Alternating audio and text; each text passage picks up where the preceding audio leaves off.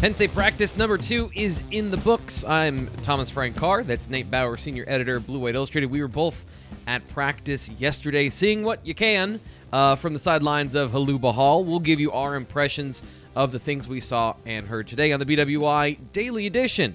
Also, because it's Thursday, we get your mailbag questions in as well. And as always, if you want to get those questions in on the show, Nate, where is the best place to get your questions in? Smoke signals. I don't. Do you think I know Morse code too? Like what? Carrier pigeons. No. Yes, no. That too. Twitter. I'll take the bait. Mm-hmm. Twitter at T Frank Carr. Thomas Frank Carr. It's right down there below you on the screen. Oh, so close. Or BWI. Penn State on 3. You do it. You're better at this. You know the locations. Well, if you want to get your questions in, Wednesday night is the time to do it. The best place, the most direct path, is bluewhiteillustrated.com, where you sign up for just $1. You get access to the Lions Den message board, and you post your question on the BWI mailbag thread. I even use an exclamation point. I make it all big and fancy so that you can't miss it. Comes out every Wednesday night, depending on the time, because Penn State is practicing Wednesday nights and we're going back and forth from Haluba Hall. It's usually a little later, so check out a little later. And then, of course, as Nate said, on Twitter at Thomas Frank Carr. We'll have questions from both today, and I even threw in one that I got a text from a friend because it was a great question, and I want to get to that question as well. Because it was a very, I thought it was a very provocative question that I think we can have a good discussion about. But first thing first, you posted your reactions, your thoughts about what went on over at Haluba Hall yesterday already at bluewhiteillustrated.com. Sign up for just $1. Get it for just $1. Get it for just $1. Link is in the description of the video. Do it. But we'll discuss some of them here. So what are your first impressions of what you saw in week 2?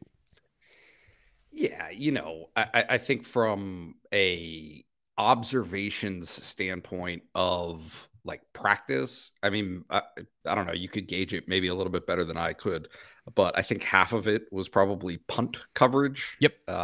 Right. And so, and not, right, like there were returners, so maybe there's a little bit of insight there. Caden Saunders was back. Yep. Omari Evans was back returning punts. I think that's probably significant. But Keandre Lambert-Smith, I think, was another one who was back there. That one surprised me. Yeah, a little bit. It's look like there's kind of a reality here. I'm going to downplay watching 10 minutes of punt coverage, but Barney and Moore, right? Like they have significant spots to fill in punt return with Jahan Dotson gone and at punter with Jordan Stout gone. So like, it's not nothing. It's something. But yeah, no, half of that time was that. And then the rest of the time, I think we got to see a little bit more of the quarterbacks. Going to continue in the vein of Sean Clifford being 1, Christian Veilleux being 2, Bo Pribula being 3, and everyone's favorite Drew Allar at 4. Yep. And so that was that. And then running backs, you got to see a little bit of those guys. And, look, like, I don't think that there's any surprise here. Nick Singleton is relevant. Yeah. He's relevant.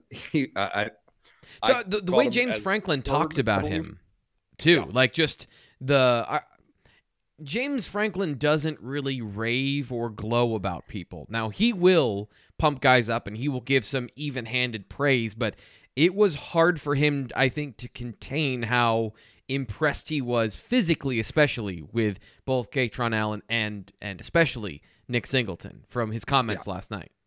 Yeah, I get the sense that he's trying to, right? Like that he's trying to temper, letting anything get away. Or get carried away, I guess, with how Nick is being perceived. But look, like the corollary or the complement to what we see in practice is what we hear from people after practice. And yesterday it was James Franklin, Mike Yursich, Juice Scruggs on the offensive line, and John Sutherland. And, again, like nobody's surprised, or nobody should be surprised, that all of them, whether prompted or not, are talking about Nick Singleton. So, I do think that there is some reason to believe he is falling into the vein of Kalen King last year, right? Yeah. Who was kind of the star of the spring in terms of a young guy who gets to this level and is ready for it. Yeah. And that's what Nick appears to be. One of the comments too about James Franklin that admitted he's a little, and he said, I'm even embarrassed to admit this, but Zoom is helping guys that aren't even here. So there are more players that can be a part of the picture as true freshmen because they're meeting with coaches now, now that they're committed in the offseason. And Dennis-Sutton's talked about that. Abdul Carter's talked about that here on the BWI Daily Edition of, getting into the playbook, knowing your assignment, mentally getting on the curve that they need to be to play. And then it becomes the physical aspect of it. That is the difference maker. And for guys in this class, there's a lot of them that can contribute early from a physical standpoint. So it is interesting because my view of Carter and Keon Wiley, especially at that linebacker position, was one that they're obvious red shirts.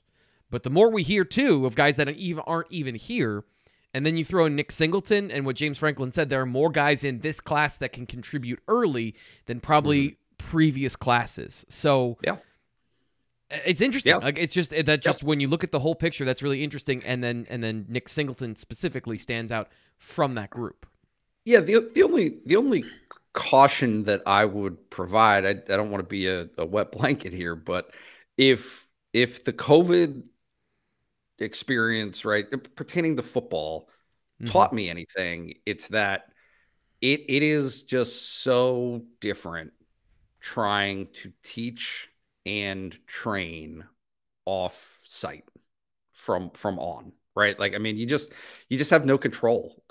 So involving those guys, like the Zoom, as you just mentioned, doing those things, trying to get those guys up to speed on the playbook, concepts, all of those different things. Yeah, I think that the technology does help. And I think that certainly the willingness of the player to be part of that and be engaged with it while they're still completing high school is significant. Like there's no question about that. And it's something that didn't exist before in the previous model. So having it may not be the answer to get everyone as ready as they'd be if they were on campus as an early enrollee, but it does change what your previous expectations were when freshmen come in, and they definitely have to redshirt unless they're really, really rare specimen. And Penn State's got a little bit of both in this class. They got a little bit of rare specimen and guys that now have this opportunity. And that's the deal, right? It's yes, physically you have to be ready, mentally you have to be ready. Those are two significant components, but then there's the third, which is what's the need of Penn State proper? Right. What is the need of this roster and this defense or offense? And those are things that I think that they probably have a feel for, but it's a combination of, yes, sometimes players can come in and they're just so good and they're so prepared that they're ready for that moment and that opportunity. And then there's the second, which is, hey, ready or not, we need you. Like it has to happen. And so that can be, something that helps out with that as well. So something I noticed that was we hadn't seen previously. I was not around the quarterbacks, which for some reason I keep avoiding the quarterbacks. It's because they're in the middle of the field or they're far away, and I like when I'm doing my job there, I'm just like I'm not going to get anything good video or photo, so I'll go over to where they're closer and I can get a little bit better quality content for our BWI subscribers. But that usually leads me over to the running backs and receivers. And the running backs and receivers were doing a couple of different drills than what we had seen previously. And I liked watching the high point where they're catching the ball. It's thrown intentionally high, so they've got to go up and get it. Mitch Tinsley and Malik Mega, I think, look great. Malik Mega especially is a unit. He is everything you want in your X receiver. He's big, physical, just expressive muscles, fast, strong. and he looks really good catching the football in the air. So, the depth and talent at that receiver position seems to be significant. Yeah. Look, like we've had and have been in this place before, and the question is, will continue to be, can he catch the ball right? Right. Consistently? Like that's such a big part of it is can he get open? I mean, all of the physical traits in the world create a better opportunity to be successful when that moment comes, but you still have to go out and do it. And I look, like just talking from 17 years of experience doing this, it's literally just about being able to duplicate the effort. And if these guys can go out and catch it every time the ball comes their way, then yeah, you really got something there. But those two things have to marry before they can take off. Mailbag time, because Nate has a perfect transition into one of the questions I wanted to get to today on the BWI mailbag with Nate and T. Frank, because a lot of what we're going to be talking about today is not just our observations from practice, but questions about spring football. And Brian asks, is Malik Mega good, or is it all hype train? Choo choo. Nate, I got a little bit of your opinion here, so just put a button on it for me. Good or hype train? Good. I don't want to give the wrong impression. I don't think that he's not good. And frankly, I think that there's been an anticipation for him for 2 years now, right? Like it wasn't as though, look, like nobody existed during that 2020 COVID year. Like that freshman class, those true freshmen, just, it was a wash, or as close to it as you can call it.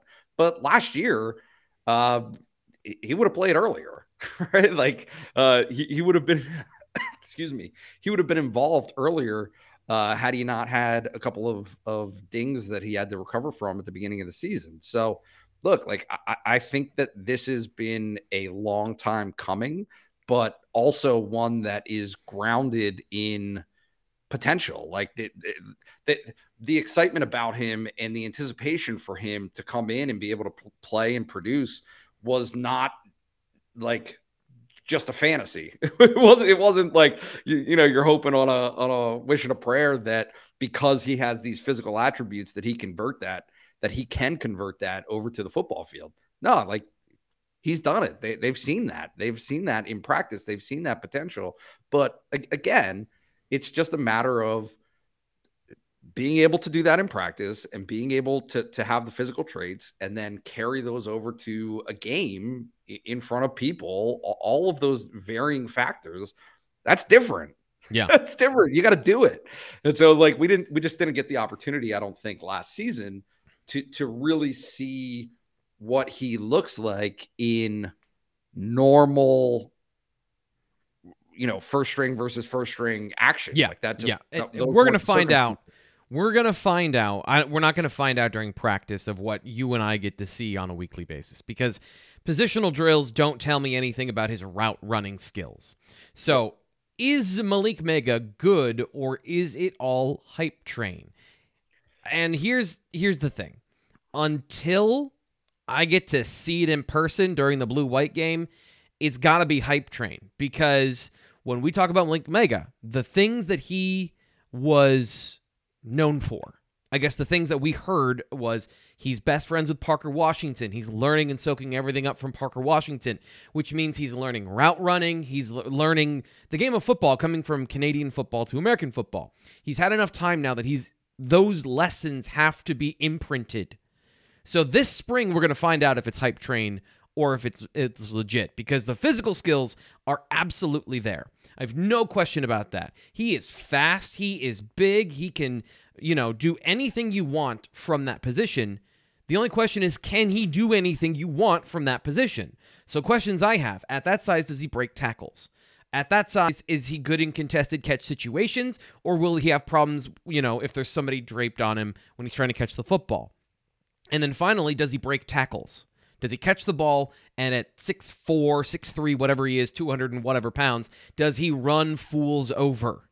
because they had a real problem with breaking tackles and getting yards after the catch last season. So can he bring any of those things to the table? And then generally, what is he like as a football player on the field? Because we got to see him in basically 2 games. We got to see him in the Rutgers game with the backup quarterback and everyone else had the flu, and then in a blizzard in Michigan State where he was rather nondescript because, how can you run good routes if you're going to fall over if you cut hard?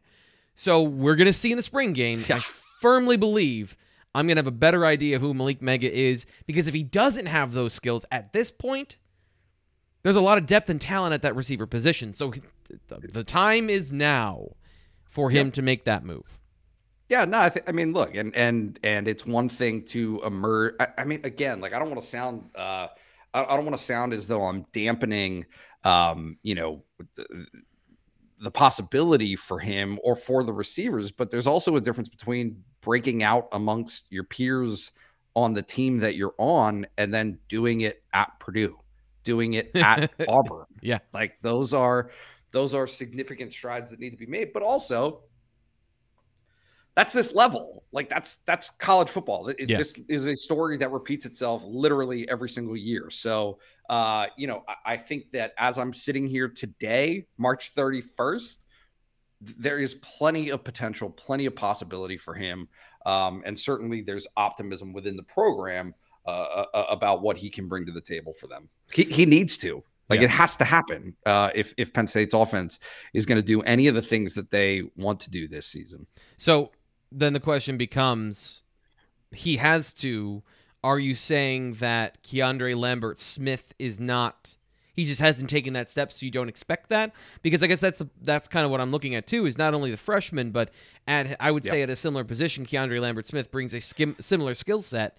And has played. We know a little bit more about what he is as a football player. So are you just kind of saying they need more than just one guy to step up? Yeah, I think I am. I mean, I think that, look, like Mitchell Tinsley, I think the expectation right now is that he will play and be very, very productive. I don't think there's any question about that. I don't think I'm overstating what those expectations are. Parker Washington, obviously the same. Look, Keandre Lambert-Smith has not done it fully yet. And I've said this before. I'm literally just echoing what Mike Yurcich has said, what Taylor Stubblefield has said. It's about consistency. It's about being able to go out there and repeat the process and have that success from the practice field to the game. He was on the field a ton last year. I know we've talked about that previously, but Keandre Lambert-Smith has a ton of reps from last season that he can use to further himself as a player this season. However,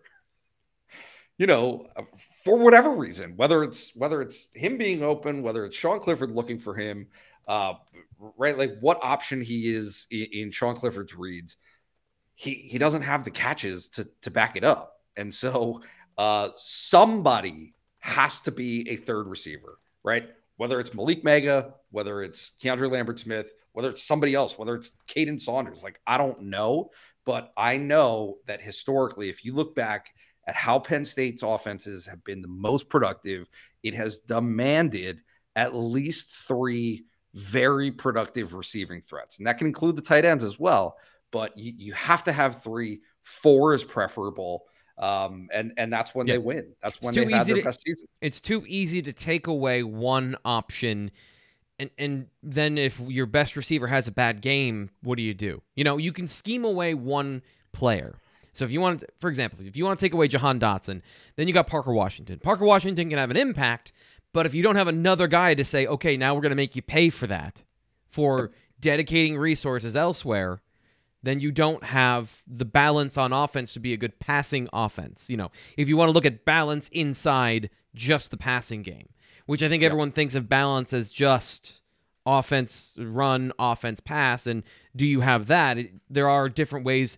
We talked about it last season. Balance in the running game of you need to be able to break off big runs.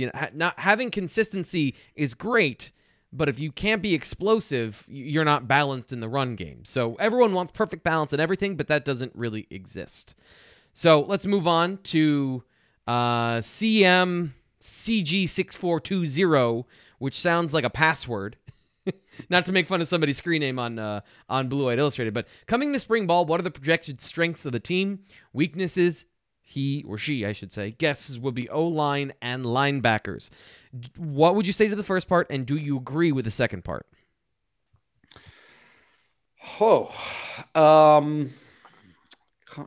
Projected strengths of the team. Well, look, the passing game wasn't bad last year. It was actually pretty productive. And I think that if you give Mike Yurcich a second year with Sean Clifford or whoever wins that quarterback competition, I feel like I always have to add that caveat, but let's assume for right now that it's going to be Sean Clifford. Yeah, I mean, the offense should be pretty good. And I think that the running backs and the offensive line, which, by the way, they dipped their toes into some optimism last night, right? Like people that we spoke to, James Franklin, Mike Yurcich, and Juice Scruggs, all signaled that they feel like progress is being made at every level, the tight ends, the offensive line, and the running backs, to be able to get that on track. So, you know, it's hard to sit here and say, like, what are the projected strengths and say the offense. But yeah, I think the offense has the potential to be pretty good this season. Can I give you a subset of that? I think the left side of the offensive line can be a strength of the team, because limited sample size or not, I am fairly confident that Landon Tangwell is going to be a good football player next year. Fairly confident is an understatement. I'm excited to watch him play football because I love watching good players play well, and I think he can deliver that next fall. We have only heard how special Olafashunu is. We've only heard just how talented he is physically. I'm interested to see what is the break point of how physically talented he is and where all of that stuff lines up. Because I saw good things in the bowl game, but is he going to be able to block the best of the best coming up? Juice Scruggs, we talked to him yesterday, made it sound like he's going to be that. And then Juice Scruggs himself, I wrote an article at Blue White Illustrated today about the offensive line and some of the problems on the interior in their run blocking and how he can solve that this year, because at the very least, looks like he passes the eye test. He is big, strong. He looks like he carries it really well. So if you've got three guys left to center that are really good at football and have taken a step physically, mentally, and all of those things, I think even if you have some freshman mistakes from the two at left guard and left tackle, you're going to have higher highs. You're going to have peaks where they are really good. Yeah, and look, like, one, protection for Sean Clifford for sure. Yeah, but also, what did they talk about with Singleton? They talked about his burst, right? Like, as soon when he hits the hole, that's it. He's gone. So if you've got that combination, and if that's the potential now, and look, like, maybe that exists for Kevon Lee this offseason. Maybe that exists for Keziah Holmes this offseason. I'm not sure, but it certainly seems and would appear as though that running back position has the possibility of having an option there who can take, like, I understand how it sounds, but, like, can take advantage of the shots that they get, because you're not guaranteed that many opportunities, but when you get it, you got to take advantage. And that was the notion that they hammered home all last season, was you're not going to get this many chances at this level, right? Yeah. To get into a one-on-one situation, you got to either run over somebody or run past them. And they didn't have the horses to do that last year. Yep. And I think that is a really good point. And that might lead us to, hold on, got to find the right question. Wait, we didn't answer the weaknesses. Oh, we didn't answer the weaknesses. You were doing such a great transition into the next thing I wanted to talk about. But we'll get to that later. Okay, weaknesses of the team. What do you think? I don't have a great answer for this. I don't know why I brought it back. Hold on. We must go back. And then I don't know. So I'll answer this one. I'll give you something. Go here. ahead. Yeah. I have been and will be concerned about the pass rush. I don't think the defensive line overall will be bad, but the defensive end pass rush, there seems to be a big hole there. And denying Dennis-Sutton can be the solution. He can be. And I would say maybe by the end of the season, he's a big part of the puzzle. But out of the gate, I don't know, because maybe I don't share the same optimism about some of the young players on the roster that some of the other people do. I got guys I like their profile and their physical abilities. Devon Townley Jr., I think, has some talent, but again, a redshirt freshman, a true freshman, Adisa Isaac, and Smith Vilbert are the guys that are really the pass rushers. I would have to be convinced that Nick Tarburton or Zariah Fisher are going to be forces in that particular situation. I think Amin Vanover, if he were a third guy or a fourth guy in the rotation, I would be legitimately thinking this unit can be dangerous. Yeah. But if he's pushed up the depth chart as a tweener, a power and length guy that doesn't have great burst, I don't know where the sacks are coming from. And if you don't have that, then a younger secondary that does not have, I think, a potential superstar at the NFL level in Jaquan Brisker, but at the very least a starter in the NFL in Jaquan Brisker, and a career starter in college in Tariq Castro Fields, then you leave yourself open to a lot of problems in the secondary with that. So, I think those are tied together. Yeah. But to me, the pass rush is a real problem. Yeah.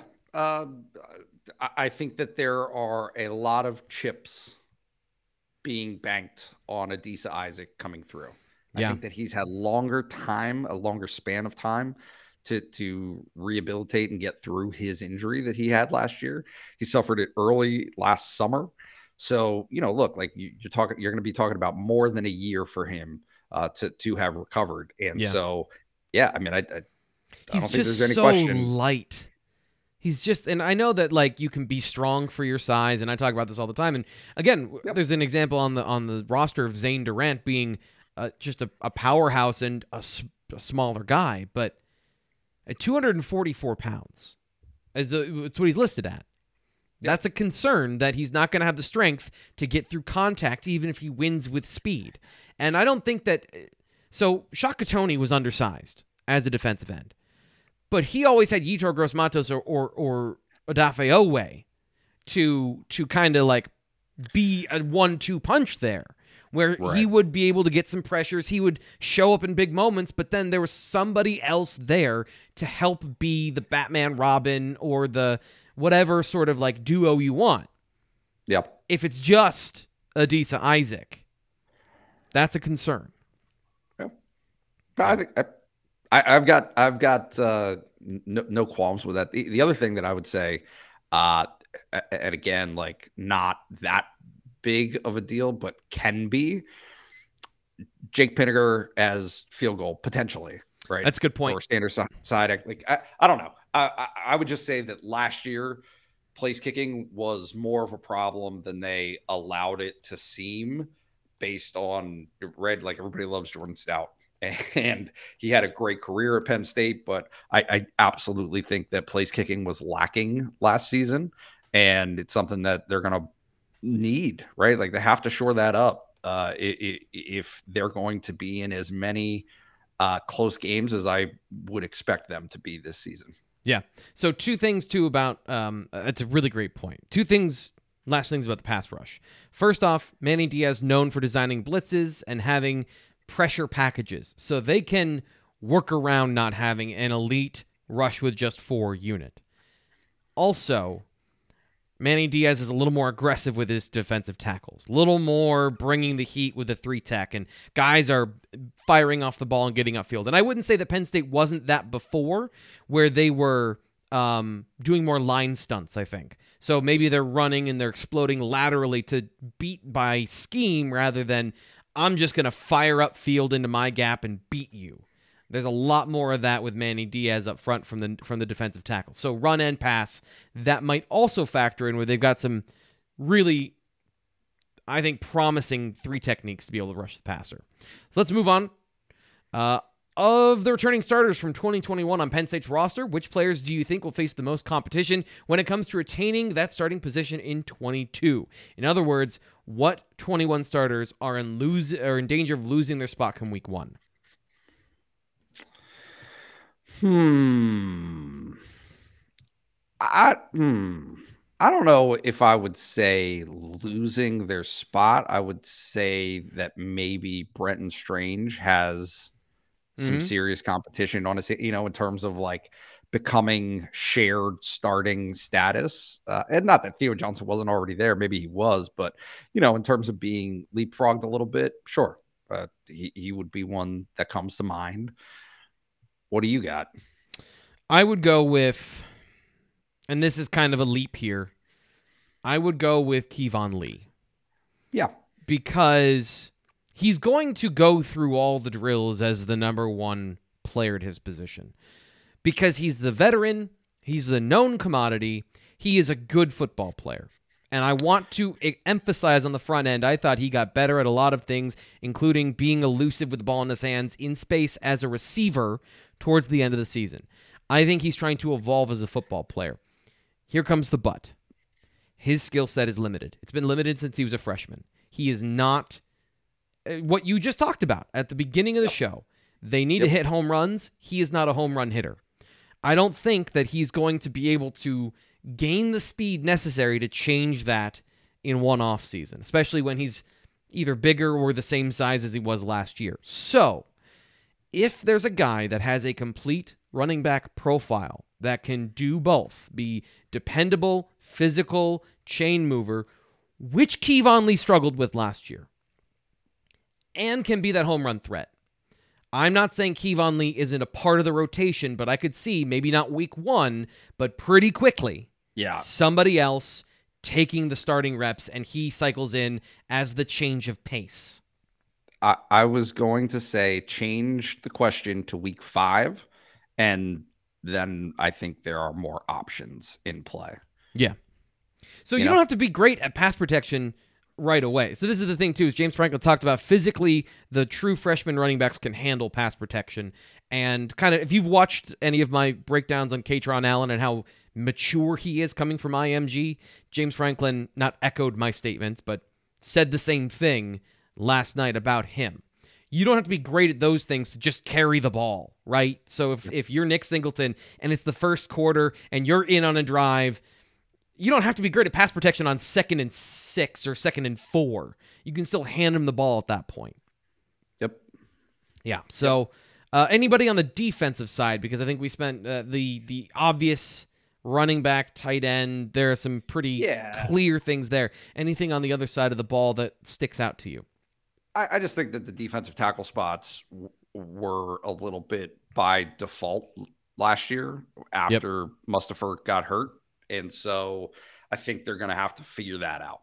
I don't know if I'm going to name names, right? Like, I don't know if it's at that point. I just think it's that John Scott is going to have to see what he's got at that position and then go forward, right? Because I mean, I think that part of the conversation that we've had is they have some tweeners to steal from your lexicon there that could kind of do both, do either. And where's PJ Mustafa going to be, right? Like at what phase will he be in his recovery by the time that the season starts? So I definitely think that there are some questions there that are going to need to be sorted out. Yeah. And then in general, I just think that slot position, Jonathan Sutherland is going to be there a lot because he provides you safety-like qualities. So you're not going to substitute into sub packages as much, I don't think. So I'm not saying Daquan Hardy is going to see the field less because he's absolutely going to see the field on 3rd down. I can't see them keeping Jonathan Sutherland on the field on 3rd down. But the point of that field safety position is exactly that, to keep somebody on the field at all times that has those skills to play in the run, blitz, be aggressive, play the edge of the box, and play in coverage.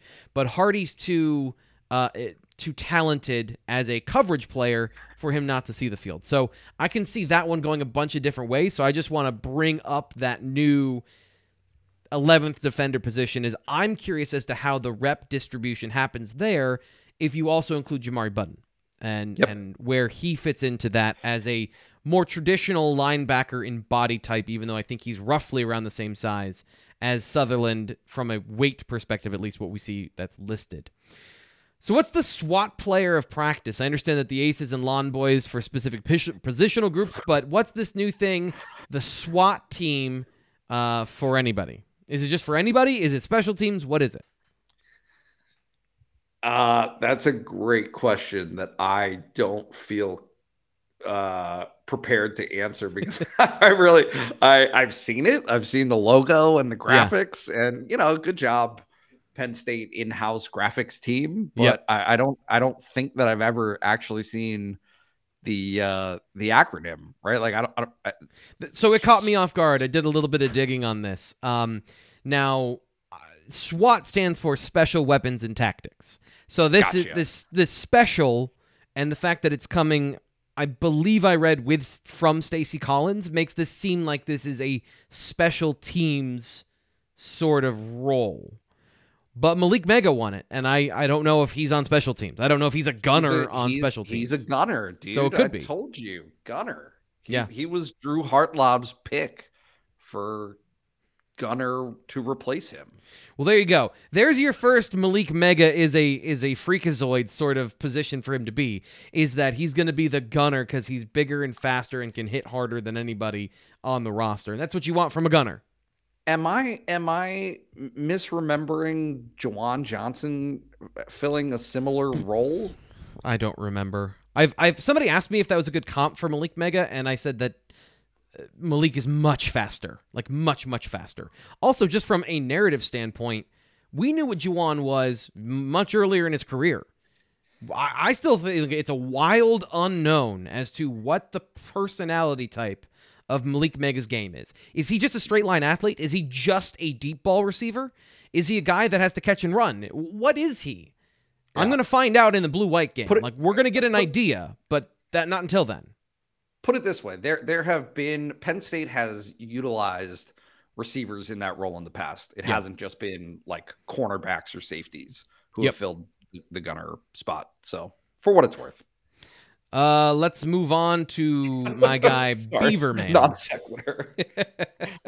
Yeah, no, I just dropped it and moved on because I didn't know how to smoothly do that. So we'll just hard cut. Beaverman72, my guy on Twitter.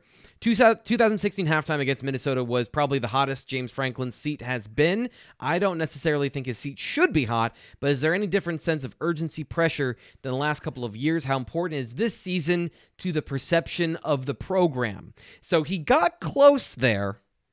Mm-hmm. He got close there. And Beaverman, I hear you. You wanted to say is James Franklin on the hot seat, but you knew who you were talking to, and you knew that we're not going to answer sort of questions that way. So I appreciate how you switched up that question and how you kind of brought it back to more of a reasonable thing for us to say in March. So I think it's a fair question, though. I think he's got a very fair question of the perception of the program after 2 seasons below 500. How do you 500 at 500? But I'm making people mad. Below expectation, I would say far below expectation. So, what is the pressure on this season, knowing you're returning a lot of same pieces of the puzzle that led to the last 2 seasons? Yeah, I struggle with this question because look, this isn't uncommon. This isn't something that we don't hear a lot. And my answer is, if you're not a psycho every day of your life, right? Every day of your life, 365 days a year, then you haven't gotten to that position in the first place. There is not a college football coach at this level, whether he's won the national championship last year or not, who isn't a complete nutcase. And Right. like, if Completely you're not motivated, unbalanced as a person, right? if you don't think that Nick Saban comes to work every day concerned with how he's going to win another national championship and all of the and like feel that pressure and feel it's just a question of where the pressure is coming from, because Right. the answer that you're going to get from these guys a lot of the times is there can't be, like, what difference does it make? I mean, I hate to minimize in any way what the role of fans is, but that's the truth. Is it doesn't matter what the media says, and it doesn't matter what fans say. If James Franklin and his other coaches on the staff aren't feeling an internal pressure that outweighs that of everything else externally, then they're not doing their jobs. And Right. they're not, fitting into what the MO has been throughout their careers. And that's not just them. That's literally everywhere. That's Jim Harbaugh. That is Ryan Day. That is across the board. That is how these guys operate. Yeah. And I have not ever seen any difference in that from him over more than 8 years now. Yeah. So on a personal level with James Franklin, I think that's a very fair statement. Also, given the fact that he's a brand new contract. So this is I think this is kind of how I'd look at it. There is no owner to make a knee-jerk reaction here. So if you were the owner of an NFL team and you do listen to the radio and there is ego involved of my coach is terrible and everybody says it and I'm embarrassed personally and I have the power to do whatever I want because I'm a billionaire and I don't care if I have to pay him to go away, I'll pay a couple $1 million for my hubris.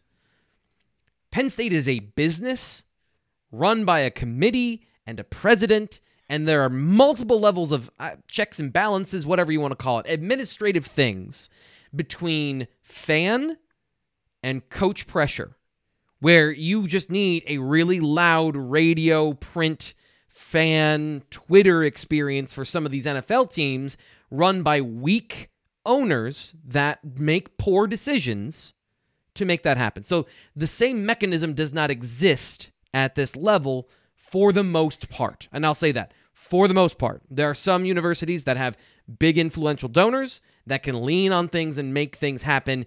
I'm looking at you, Tennessee, for all the stuff you've done to Texas to throw yourself back every single time you take a step forward. Penn State clearly does not have that. So from the personal pressure, there is no pressure on James Franklin. There may be on some of his assistants if he does not get what he wants out of them. Sure. Where those guys might feel the pressure from James Franklin, but not from the media or the fans. The part that I think is important that he brings up, and I'll put this up here again because this is the part that I think is important. How important is this season for the perception of the program? Because that then goes to recruiting and whether or not you're cool. Can Penn State weather another season of being bad and still be cool? Yeah, but what's bad? So, that is to me, now we're at the crux of the conversation. What is bad? What is they are not attractive enough to keep themselves recruiting at a top 10 level, to continue the flow of talent, to replenish the stock so they don't have a dip, which led to some of the down years because they missed on some offensive linemen, they missed on some positions through recruiting, and then you see the fruits of it a couple years later.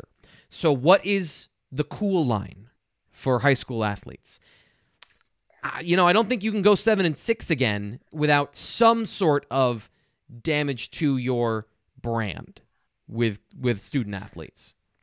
And I'm talking very broadly, because every individual, because we can get into this conversation of nuts and bolts of recruiting is all personal, it's individual, but I'm saying as a whole, all the games matter, all the things matter, all the little incremental steps, they all matter. And if one of the big ones is winning and losing, and if you've lost for 3 seasons straight, I do think that damages your reputation. I don't think it's the death knell. I don't think it's the end of it, but I do think you can see a trend go the other way unless you're just that good at recruiting. Yeah, but he is that good at recruiting. They are that good at recruiting. Yes. Their most successful years recruiting have come after and in the wake of not great seasons. Right.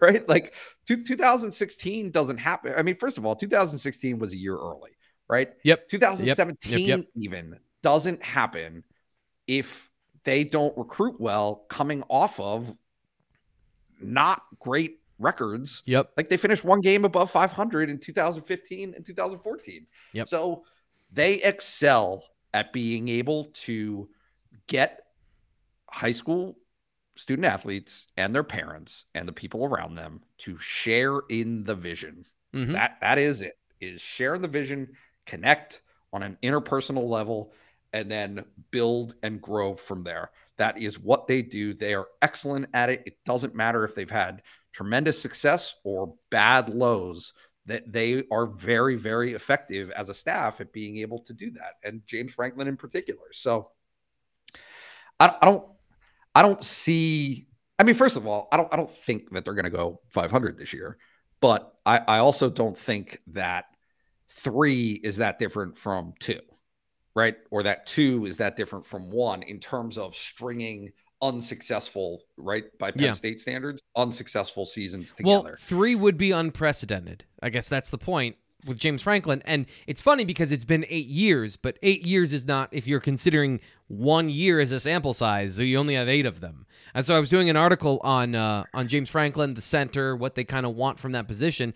And originally my thought was they've wanted smaller guys, quicker, more athletic linemen there, but really it's just Michael Mennett played there for 3 of the 8 years we've seen. So, and then the other one was Mike Miranda, and those guys are undersized. So almost half the time was one player. So you can't really, like, it is still kind of a gray area there. But I will agree. I don't think, that's why I kind of hedged when I said another 7-6 season is a cataclysm. I don't think it is, but we may begin to see an erosion of that success instead of a building of that success that they've had on the recruiting trail.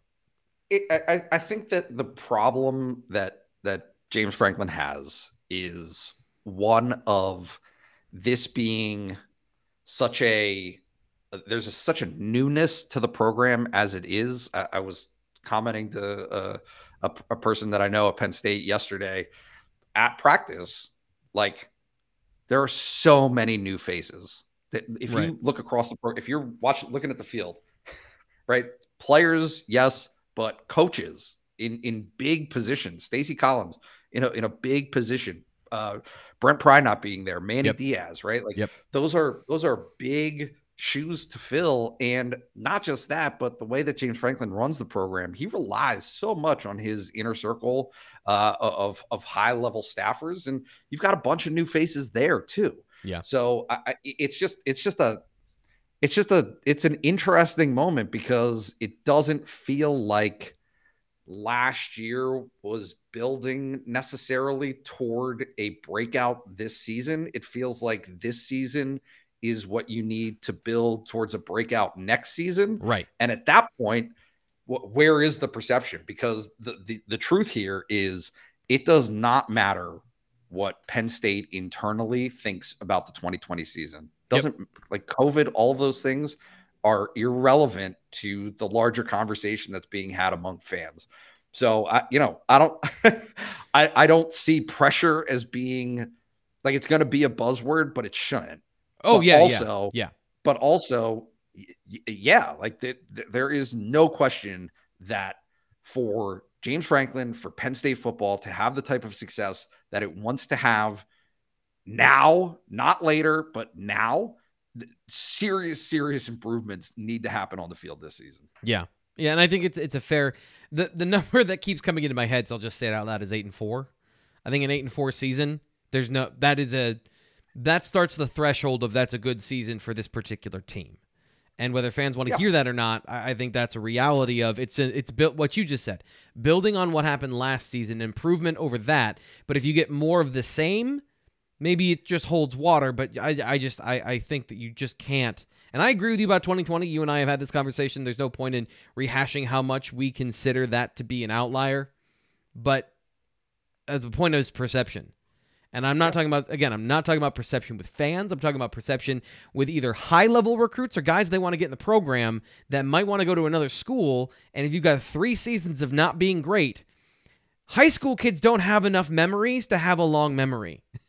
Like, they are forming their brain as you're talking to them.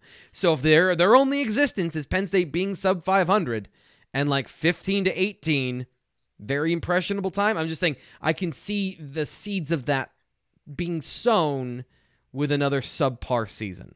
Now, they're still capable of coming out of that, but, now we're through. As I said before, we are now speculating upon the speculation. We are now 3 speculations and 18 months deep, which at that point is no longer in the reality of what's reasonable to speculate about.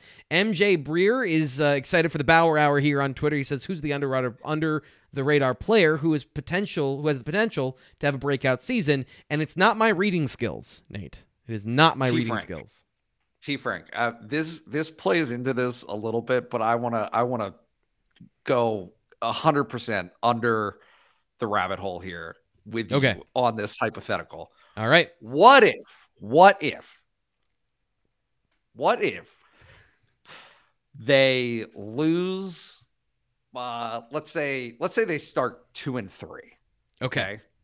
And a certain true freshman quarterback takes over and they win, they win all but 2 of their remaining games, right? So let's call it what it is. Purdue, Ohio, Auburn, Central Michigan, Northwestern. So they lose all the Power 5 games and they beat Ohio and Central Michigan. And then you're saying they win all of the following games: Michigan, Minnesota, Ohio State, Indiana, Maryland, Rutgers, Michigan State. Okay, I'm saying that they lose the Ohio State game there, right? But finish 8 and 4.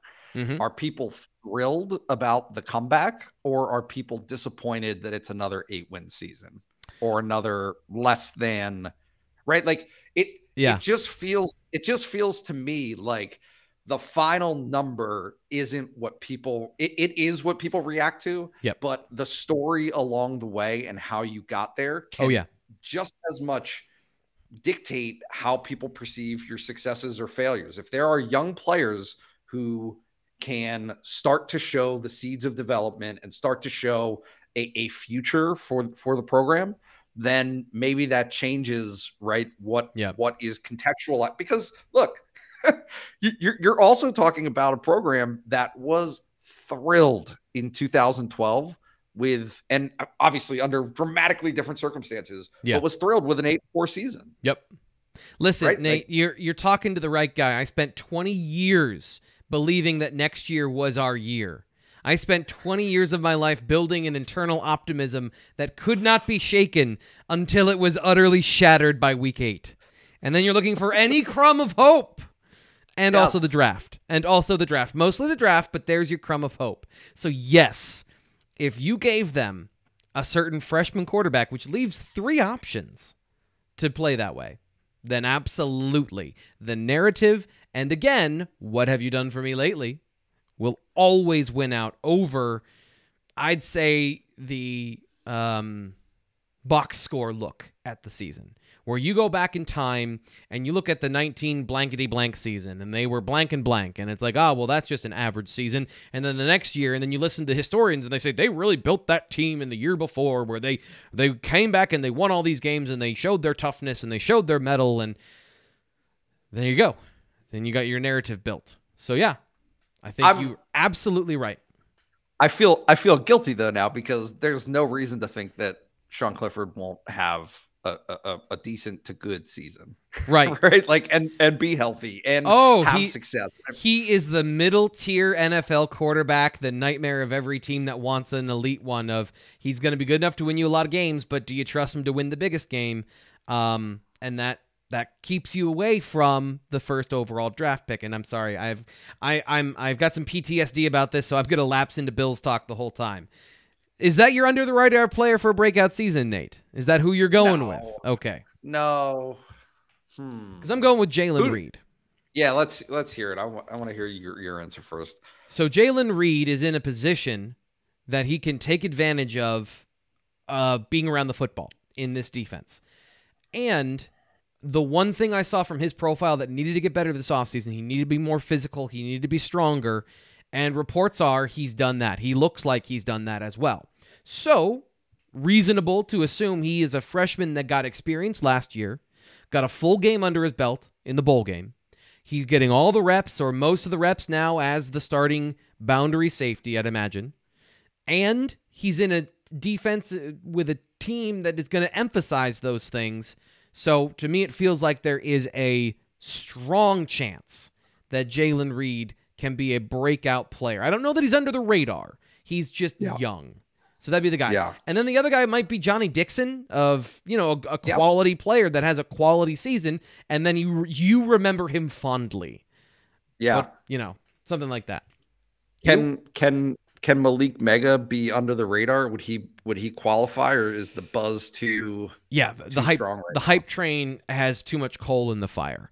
I would say under the radar would be like Liam Clifford or Harrison Wallace, even, where there's been a lot of hype around Harrison Wallace, but you know what? We're wasting our time here. Jordan Vandenberg. It's been enough episodes that we can talk about Jordan Vandenberg again. You're right. Yeah, but he's the under the radar. No one's expecting it. I think there's ample evidence to believe that he will be a significant part of the rotation there at defensive tackle this season, and I think he'll do well. So I'll go with that as my pick. All right. Come back to me in December when I'm totally wrong. So the only thing I would say about that particular position is that you've got a lot of names at that position.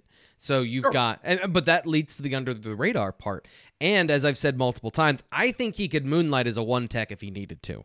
His best opportunity probably is going to be at that 3-tech to be a penetrator, quickness, use his hands, use his burst.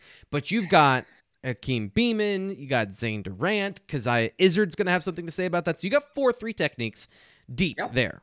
So then it becomes, is there opportunity for him to eat over there with Devon Ellies and Cole Brevard, and whenever PJ Musfer comes back?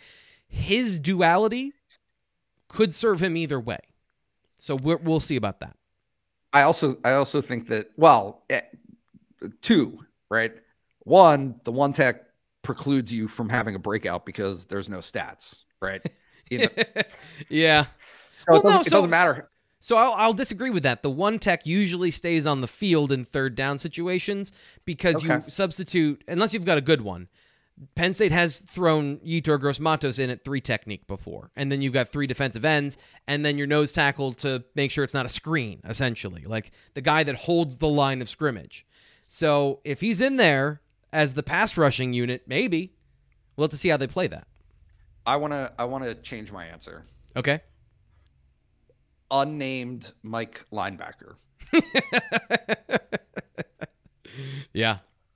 Under the radar, for sure. Yeah. Breakthrough, for sure. Yep. Stats galore, always at that position. They're going to have a ton of tackles, whoever it is. Sure, breakthrough.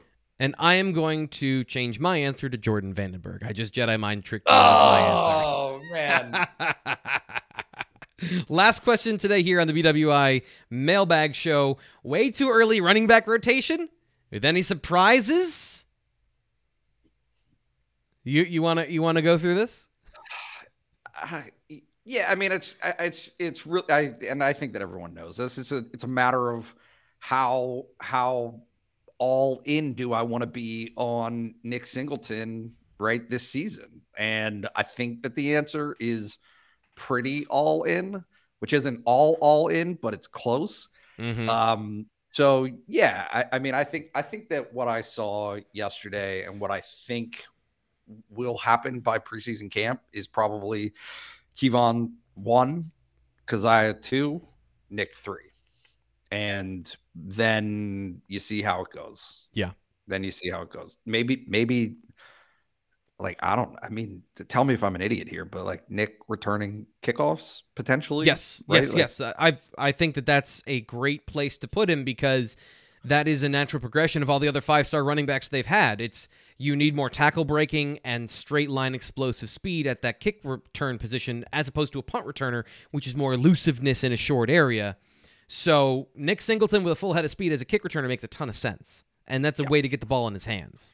I mean, Barkley and Miles Sanders both did that. They tried to do that with Ricky Slade and Journey Brown as well. Brown had more success than Slade, obviously. So, yeah, that's been a consistent thing with 5-star running backs at Penn State. So, yeah. I mean, but works his way into the conversation. And, whether that finishes as 1A, 1B, or flat out 1, 2, 3, or he's 3, I'm not exactly sure right now, but yeah, way too early prediction is sure. Yeah, he'll absolutely be part of that conversation. So I would give the exact same running back rotation. I'm just still, again, eternal optimist. You want Keziah, right? I see the talent, man, and I know that Nick Singleton probably has comparable, if not more, talent.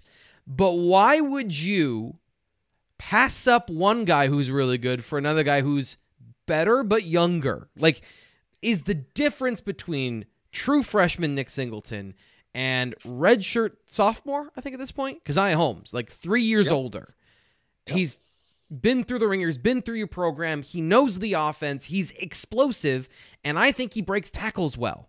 I think he's got a shiftiness and a power through contact that can be what Penn State needs.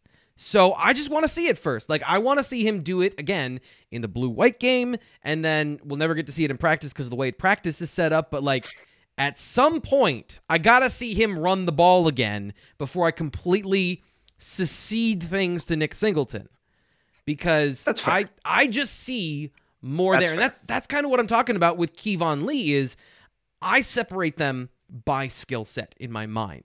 Kevon Lee, Katron Allen, they provide a certain role.